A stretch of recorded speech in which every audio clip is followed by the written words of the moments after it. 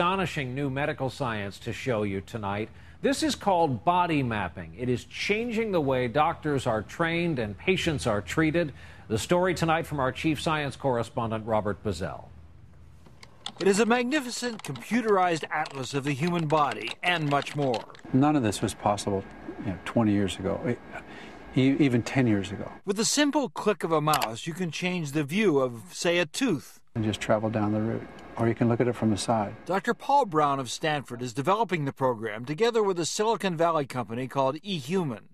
For every image, there are digital links not just to the name of the organ, but everything known about it, including what can go wrong and how to fix it. There's no limit to the amount of information, so you can actually make one tooth an encyclopedia of information. Medical students have always learned anatomy by dissecting cadavers, but that is becoming increasingly difficult. Some schools don't have access to cadavers. Others have plastic models. Even if those that have cadaver labs like Stanford, the time is limited.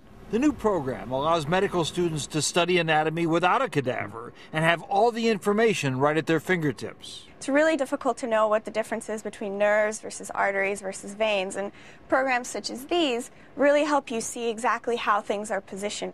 The project gathers its images with the latest CT scans of parts of cadavers like this skull. The doctors can scan over and over again. No need to worry about too much radiation for a cadaver. Okay. This gives you the full three-dimensional perspective that you need.